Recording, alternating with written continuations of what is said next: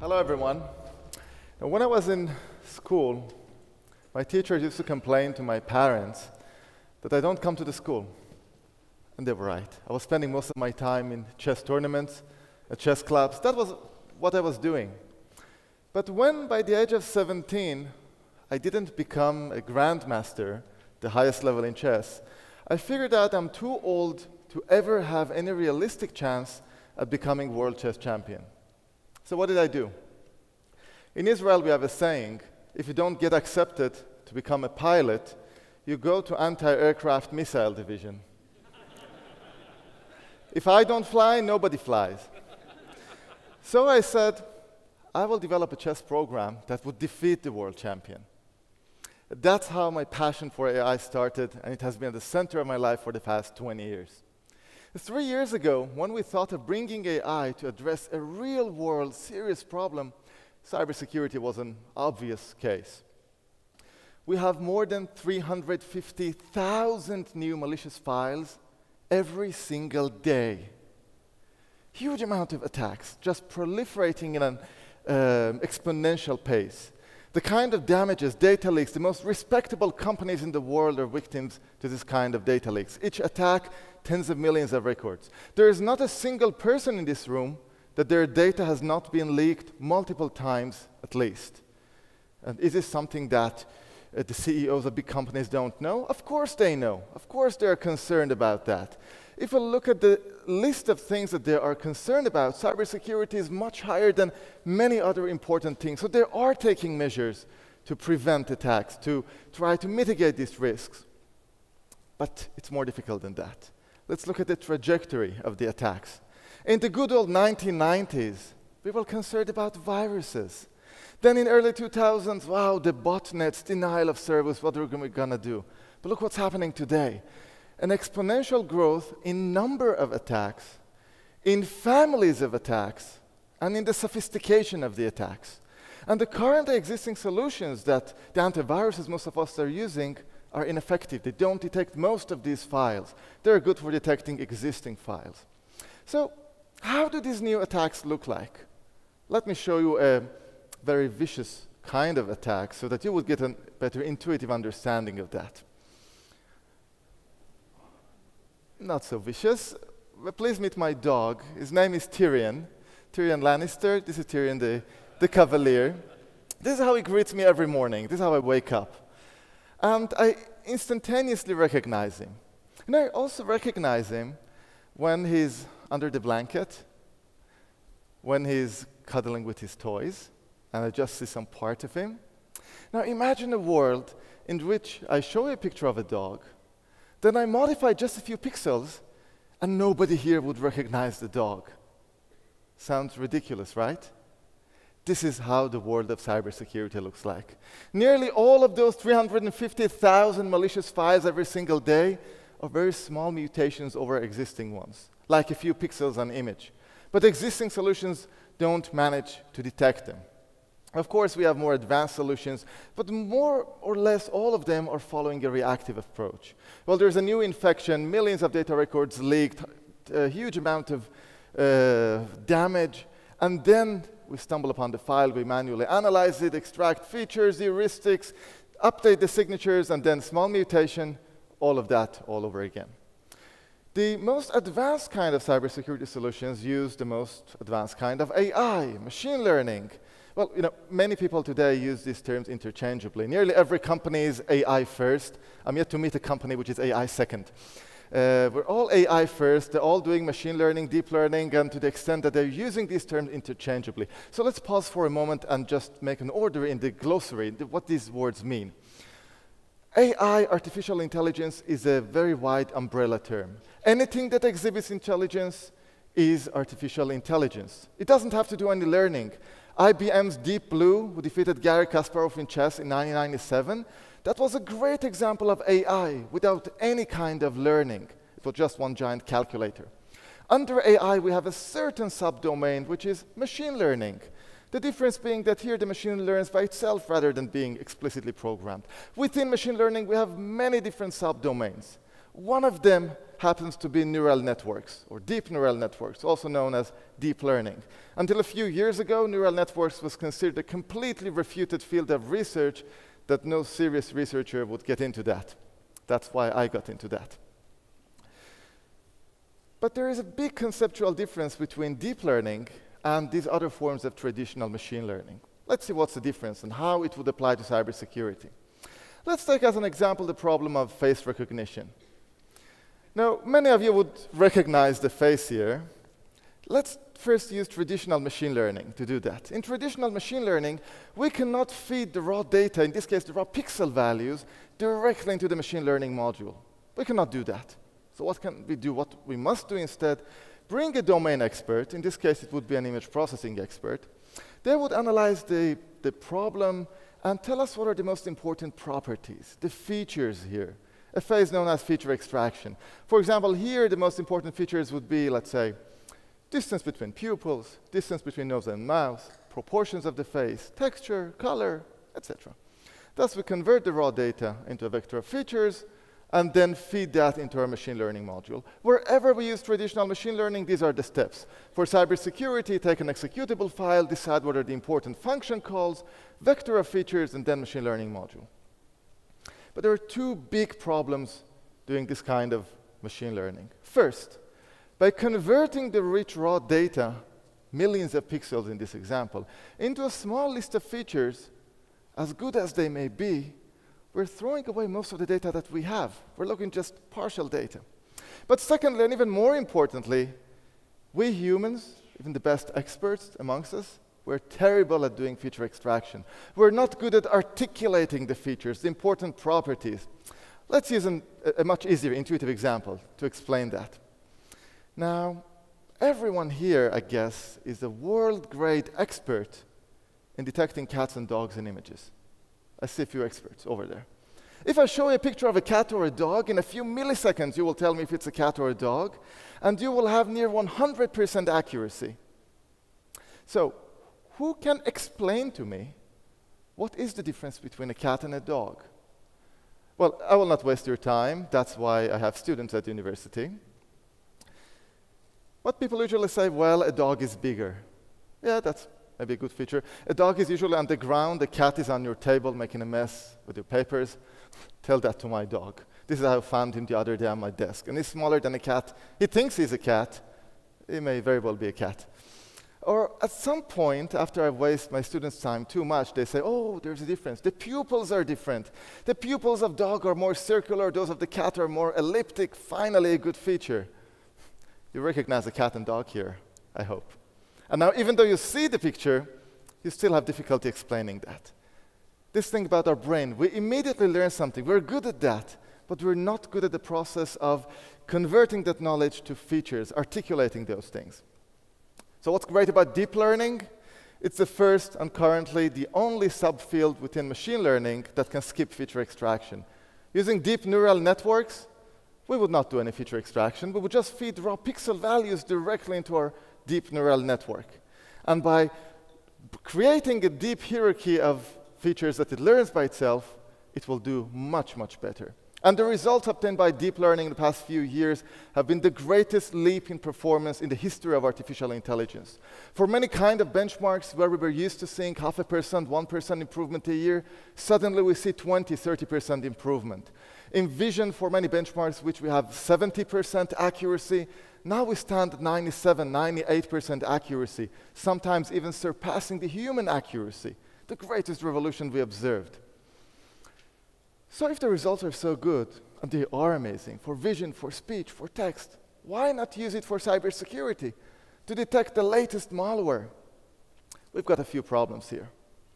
The screen is okay, it's working fine. I bet you're seeing random data here. This is not random. This is how it looks if you take an executable file, and you look at some parts of it, the raw bytes, as if they were an image. It looks random to all of us here, but it's full of patterns. The patterns are just not local. We don't see local correlations like in images, like in speech. So any kind of neural net that uses local correlations cannot be applied here. And we have additional challenges. For example, in addition to the fact that we cannot use standard deep learning models, the input varies substantially in size. What if we have two images of different sizes? We just resize them to a predetermined fixed size. What if we have a file which is 100 kilobyte, 100 megabyte, or 100 gigabyte? We cannot just resize that. And the file formats are different. You can be infected by executable file, PDF file, Office file, different file formats. So these are really challenging problems that we cannot apply traditional standard deep learning models to them. So what can we do? Many people look at deep learning like a lamb, and you just rub the lamb. The genie comes out the lamb, say, "Oh, my master, what's your wish? Give me your training data, I will feed them into TensorFlow, and then here is your model, it will work." Well, it's not really like that. Let's see what we need to make it work anyway. First of all, we need lots of data, actually huge amount of data. In this case, cybersecurity, luckily, we have every day 300,000 data. We can quickly grow data sets of hundreds of millions of malicious and legitimate files. We're good at that. We need deep learning experts. Still a hard resource to find the best deep learning people, those who know the field intimately enough to be able to modify the algorithms for this field. Let's say we covered in that as well. And the easiest part, we need a deep learning framework, a software library that allows us to write deep learning models, them to program them, and then run it. This is the easiest thing, right? Let's dwell on this for a moment. So first of all, the good thing about the deep learning frameworks. Until a few years ago, if you wanted to write a deep neural network, you would need to write it low level, usually in NVIDIA's CUDA code, the closest to the hardware, because today for training deep learning, GPU is the only relevant hardware. And if you look at the universe of people who have high-level research expertise, and those who know low-level programming, these two worlds really don't intersect. But today, you don't need to do any low-level programming. You can use any of these great software libraries, TensorFlow by Google, PyTorch, Keras, all the others. You will just write your high-level code, and it will automatically be translated to low-level code, and it would work great. This is an amazing breakthrough. This is good news. But besides the good, we also have the bad.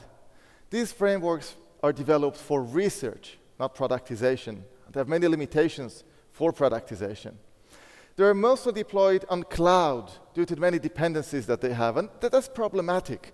You put it on the cloud because of the specific hardware that they need, lots of memory that they need, even for inference, after you train them for continuous prediction.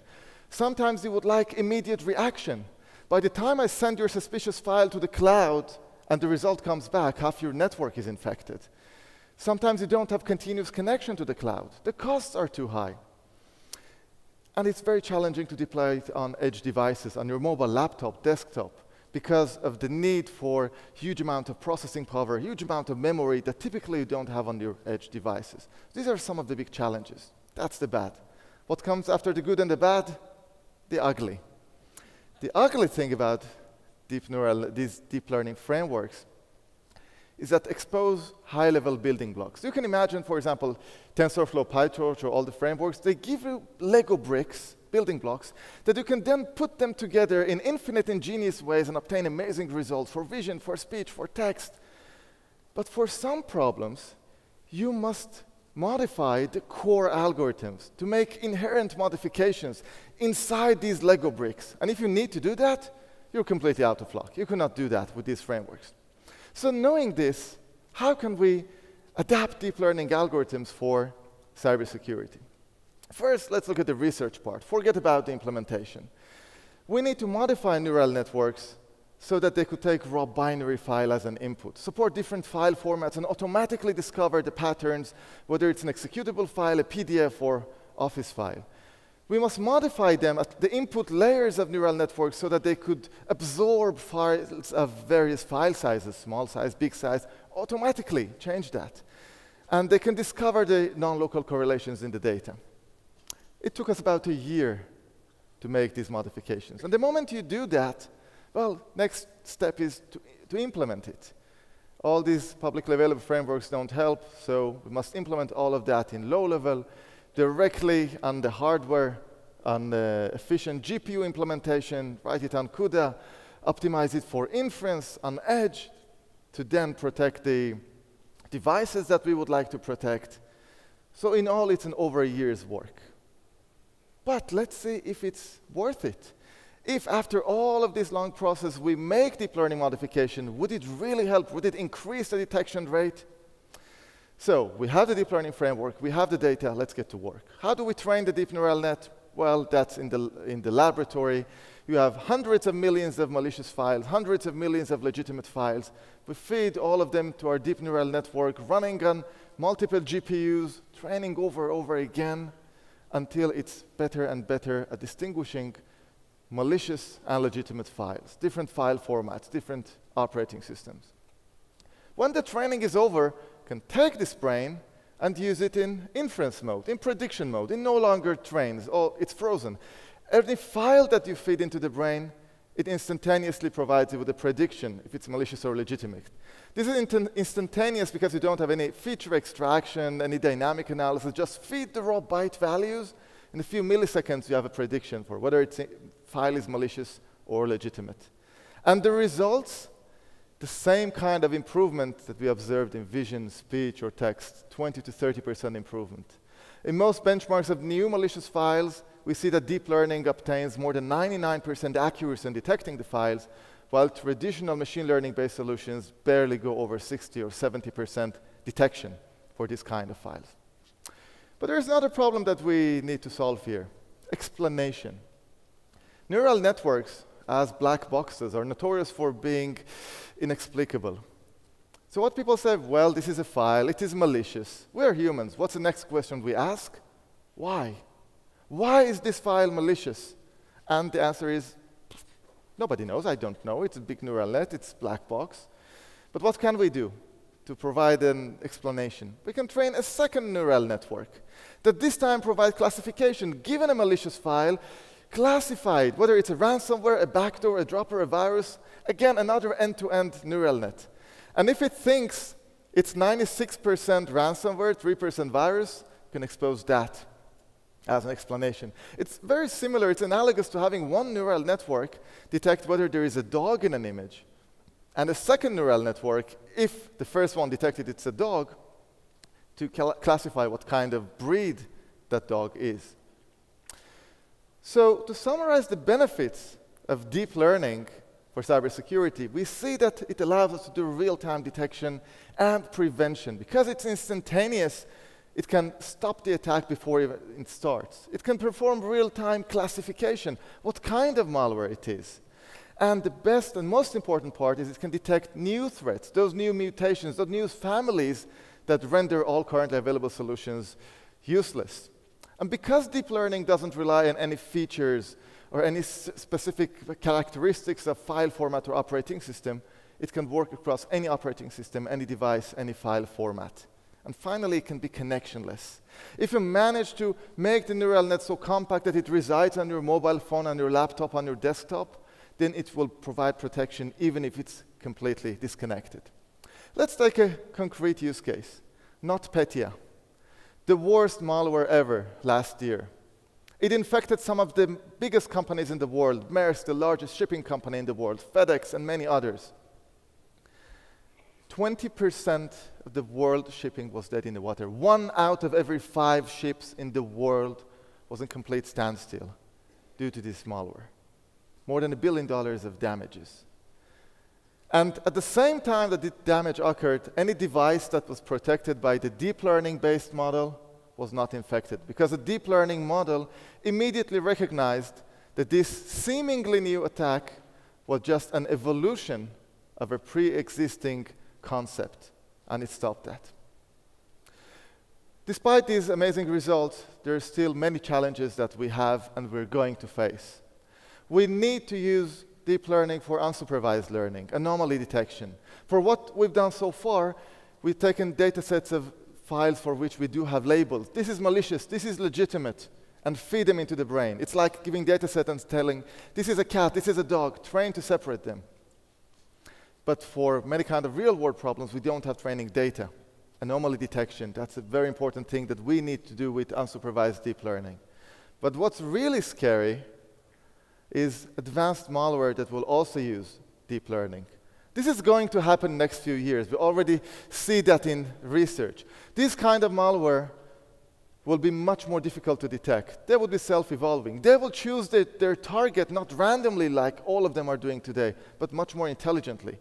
And the damage would be by orders of magnitude more devastating than what we see today. This is not a speculation. This is a definite future. Every technology will be used for good and for bad. And to prevent this scary future, we must accelerate the pace of adoption to bring amazing results we see in AI from research to productization. What do we need for that? What are the main things? Not only for cyber, but general for deep learning. My firm belief is that to bring the amazing results of deep learning we see in research to mass-scale productization, we must improve edge deployment, edge inference. Exactly like Youngson mentioned before. All the devices that you have, all the IoTs, drones, cameras, mobile, laptop, we need to implement deep learning and put it on inference on those kind of devices. What do we need to do that? Not just for cybersecurity, by the way, for vision, speech, text, all these kind of amazing results. For healthcare, that's one of the most important things we need to bring it on edge devices for inference. We need two main components. First of all, we need faster and more efficient processing. Not necessarily hardware. We're assuming that for better, faster, more efficient processing, we need faster hardware. Not necessarily. There may be an algorithmic solution to this as well, not necessarily hardware. If we look at our brain, for example, we're operating at 20 watts. A single GPU is operating at over 300 watts. What does it mean? It means that most probably there are more efficient versions of the algorithms we're using to be able to deploy it on slower hardware as well. How about memory consumption? Today's neural networks are based on dense representations. A dense multidimensional matrix called tensor. That's why the name TensorFlow comes from. It's all dense. Our brain is extremely sparse. In our neocortex, the cognitive part of the brain, we have 16 billion neurons. Each one of them is connected to only about 10,000 on average. It's very compact and efficient. Maybe we can make deep learning algorithms much more compact and efficient, such that you could deploy them. Well, I would like to show you the most important deep learning paper ever published. Learning representations by backpropagating errors. Every deep learning algorithm you use, for vision, for speech, for text, for cybersecurity, you're using this algorithm, the backpropagation algorithm, for training the neural net, for gradually updating the synapses of the neural net until it trains. And this paper was co-authored by Geoffrey Hinton. For the past 30 years, he relentlessly focused on neural nets. His entire life was devoted to the research of neural networks, where nearly everyone was convinced that it's a futile attempt and nothing good will come out of neural networks. And he's, by the way, the reason why I got into neural networks. I really believed in what he believed in. And he's a co-author of this most important paper. When do you think he wrote this paper? And by the way, he's also one of the main figures behind the current renaissance of neural networks, the current deep learning. When did he write it? 2 years ago? 5 years ago? 3 years ago? 32 years ago, 1986. The most important deep learning algorithm, which every deep learning today is using, was written 32 years ago. Is it possible that nobody can improve upon this algorithm? We cannot make it more efficient? Let's see what Geoffrey himself thinks about that. When asked, he said, "My view is throw it all away and start again." Maybe not throw it all away and start again, but at least we must find some major improvements on top of it. At the beginning, I told you about my passion 20 years ago. It was chess and computer chess. This is my passion today. I spend my time focusing on this kind of core research to making neural networks much sparser, much more compact, to be able to, instead of hundreds of megabytes of memory, use tens of megabytes of memory. So that instead of having large dedicated hardware for inference, we can put them on edge devices and get closer to the vision that in a few years from now, we could employ neural networks on each and every device in the world. Thank you very much.